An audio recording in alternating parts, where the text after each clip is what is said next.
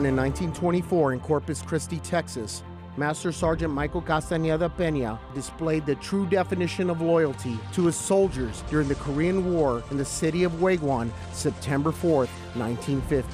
During this fierce battle, Peña realized their unit had a scarce supply of ammunition and knew they would not be able to hold their positions. He did not think twice as he ordered all his men to fall back as he manned a machine gun to cover their complete withdrawal.